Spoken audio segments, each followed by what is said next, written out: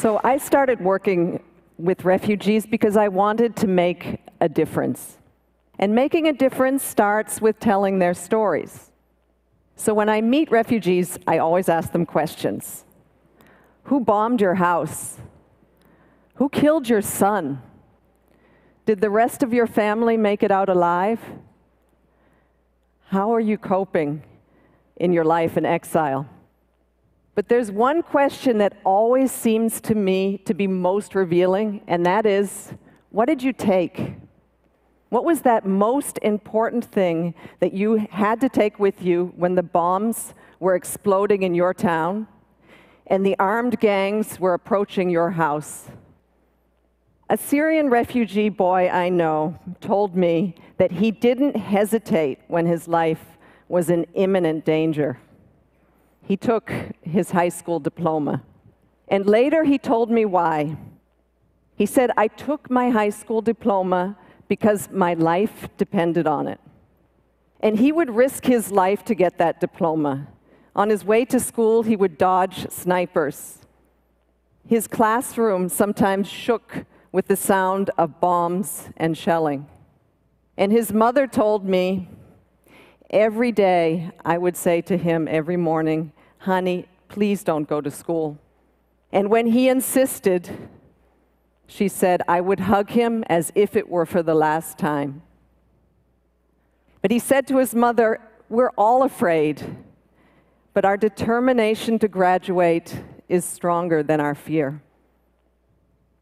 But one day, the family got terrible news. Hani's aunt, his uncle, and his cousin were murdered in their homes for refusing to leave their house. Their throats were slit.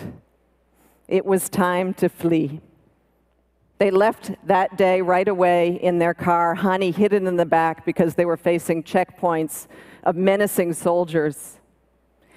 And they would cross the border into Lebanon, where they would find peace. But they would begin a life of grueling hardship and monotony.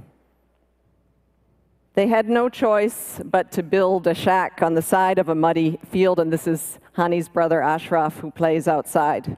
And that day, they joined the biggest population of refugees in the world.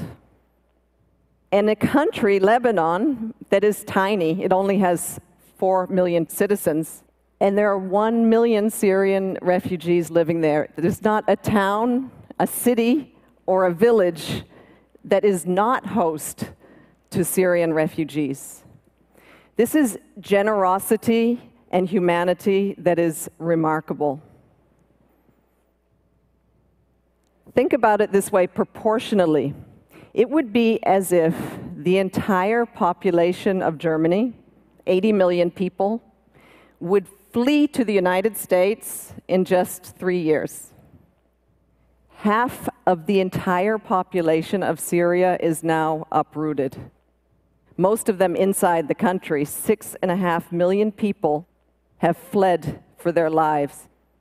Well over 3 million people have crossed the borders and have found sanctuary in the neighboring countries.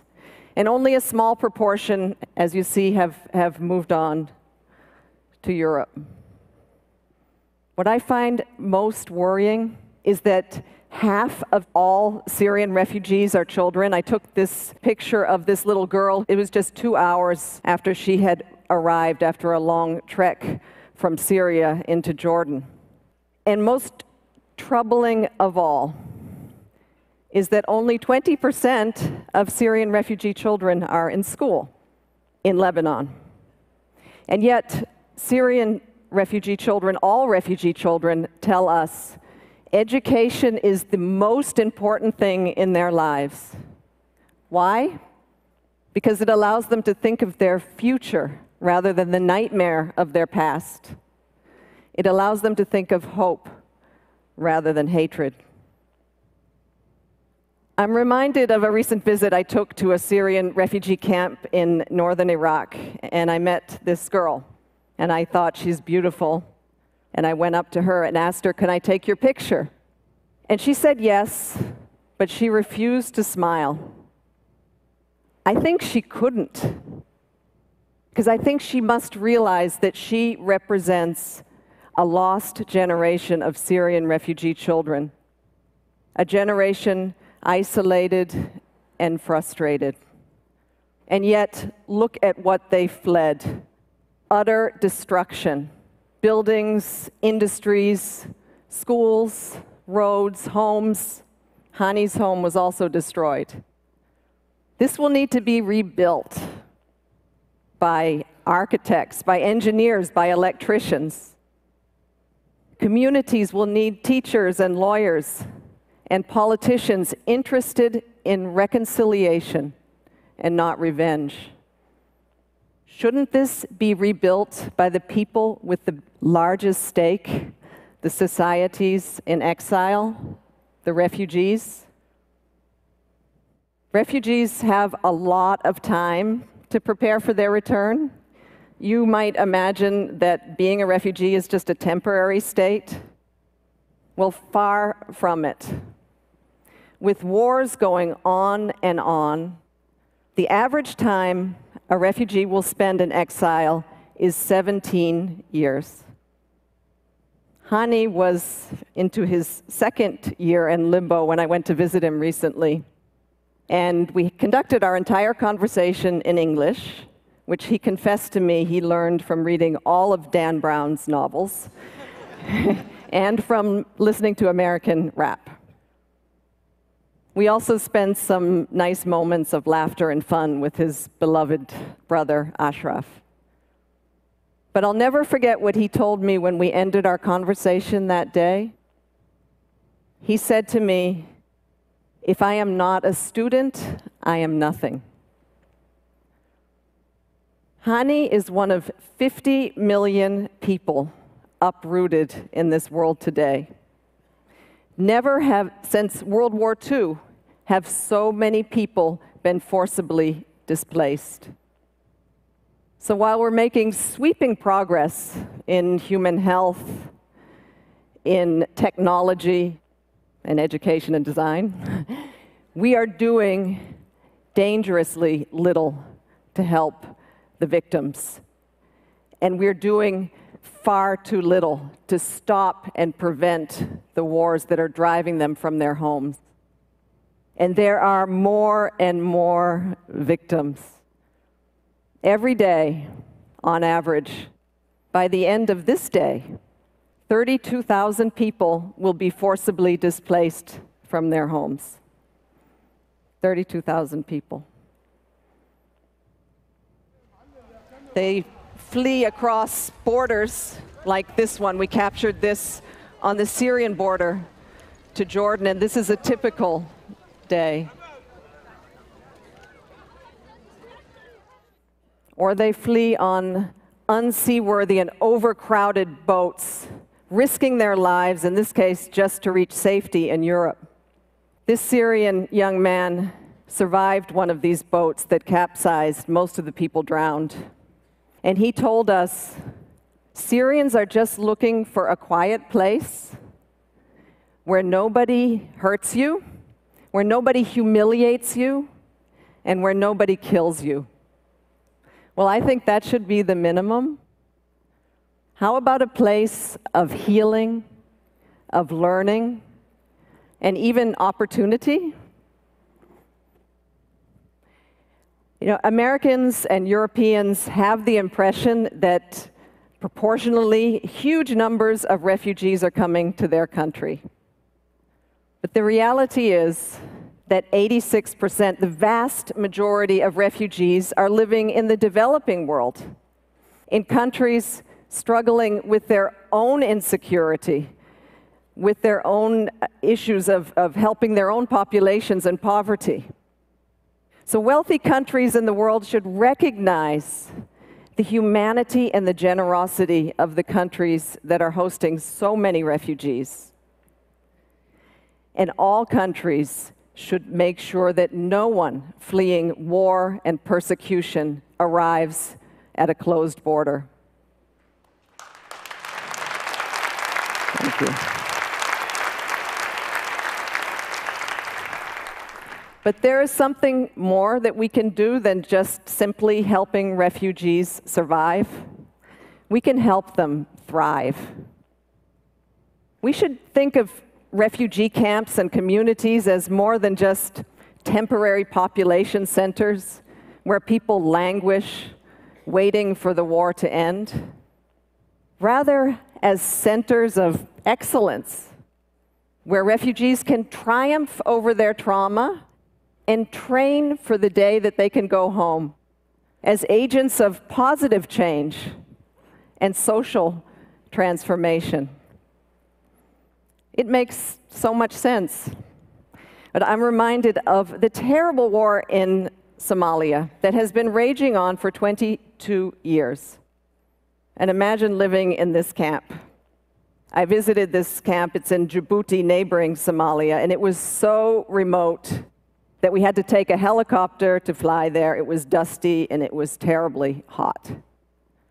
And we went to visit a school and started talking to the children. And then I saw this girl across the room who looked to me to be the same age as my own daughter, and I went up and talked to her. And I asked her the questions that grown-ups ask kids, like, what is your favorite subject, and what do you want to be when you grow up? And this is when her face turned blank. And she said to me, I have no future. My schooling days are over. And I thought there must be some misunderstanding, so I turned to my colleague, and she confirmed to me there is no funding for secondary education in this camp. And how I wished at that moment that I could say to her, we will build you a school. And I also thought, what a waste. She should be, and she is, the future of Somalia. A boy named Jacob Atem had a different chance, but not before he experienced terrible tragedy. He watched, this is in Sudan, as his village, he was only 7 years old, burned to the ground, and he learned that his mother and his father and his entire family were killed that day. Only his cousin survived, and the two of them walked for 7 months. This is boys like him, chased and pursued by wild animals and armed gangs, and they finally made it to refugee camps where they found safety. And he would spend the next 7 years in Kenya in a refugee camp. But his life changed when he got the chance to be resettled to the United States. And he found love in a foster family, and he was able to go to school. And he wanted me to share with you this proud moment when he graduated from university.